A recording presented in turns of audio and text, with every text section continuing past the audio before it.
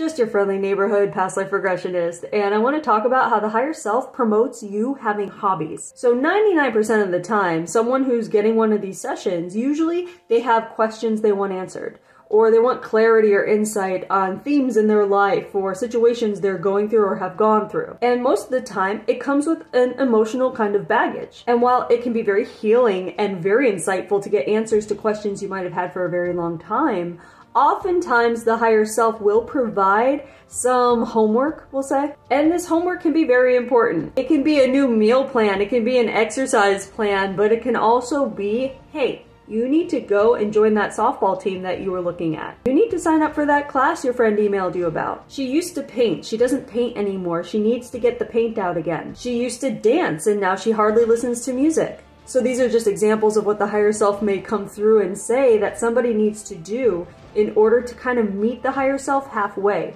Because the higher self is doing its own job behind the scenes, more on an energetic level. So if the higher self is doing more of the energy work behind the scenes, you, the person, is in charge of doing the physical act of whatever the homework may be. So this is applicable to that whole mind, body, spirit thing, because as you start engaging and activating physical levels and layers of yourself that you're not used to doing, your higher self is behind the scenes getting the mental and emotional parts kind of plugged in so it can all be working all together.